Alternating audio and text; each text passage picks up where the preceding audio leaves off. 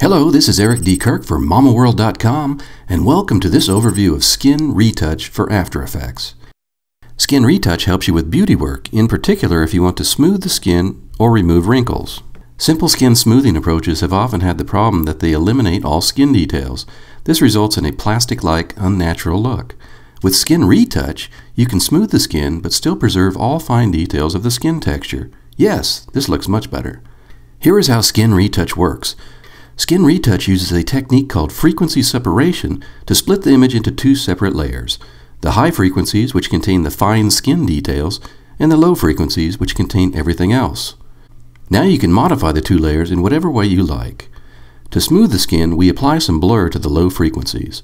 Then we combine this blurred image again with the skin details to obtain the final result. As you can see, the skin looks smooth, but the fine skin texture is still preserved. Let's see how this looks like in After Effects.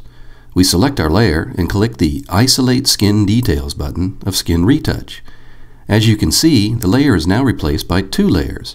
One for the high frequencies, which represent the skin details, and one for the low frequencies. Both layers blended together look exactly like the original image, but if we only look at the high frequency layer, you can see that it only contains the details.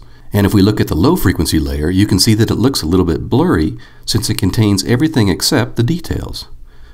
To smooth the skin, let's add a fast blur to the low frequency layer. As you can see, we can play with the blur amount until we get a really beautiful skin. But not only the skin, the remaining image is modified by the blur. To avoid that, we add masks around the skin regions that we want to smooth.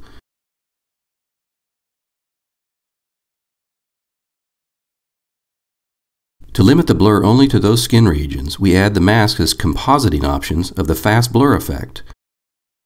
Finally, we feather the mask a bit to finish our skin retouch. Now let's say we want to get rid of those wrinkles. If we inspect the high frequency layer with the skin details, you can see that the wrinkles are clearly visible on this layer. We use the clone stamp tool now on this layer to remove the wrinkles. Let's say we paint over the wrinkles here by using material from that region. In that region, the skin is quite a bit darker, but in the layer with the skin details, this difference is not visible. Hence, it is no problem to replace the wrinkles with skin texture from there. In general, using the clone stamp on the skin detail layer works exactly like using the clone stamp on the original footage. But the big advantage is that you don't have to care about skin tone, shadows, or other details, since they are not part of the skin details layer. Let's quickly recap what we did so far. Skin Retouch split the image into two components, the skin details and the remaining image. Then we applied a blur to only this remaining image to smooth the skin without destroying the skin details. Finally, to remove the wrinkles, we did some painting work directly on the skin details layer.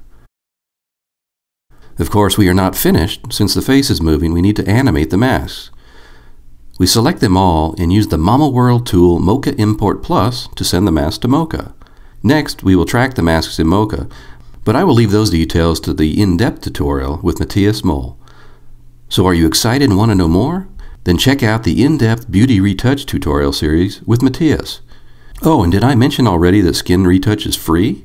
Yes, the mamoworld team wants to say thank you to you all. Thanks to all of you, we can do the job we love and develop products that we are excited about. To show our appreciation, the Skin Retouch extension is available for free. Again, this is Eric D. Kirk for mamoworld.com, and we'll see you next time.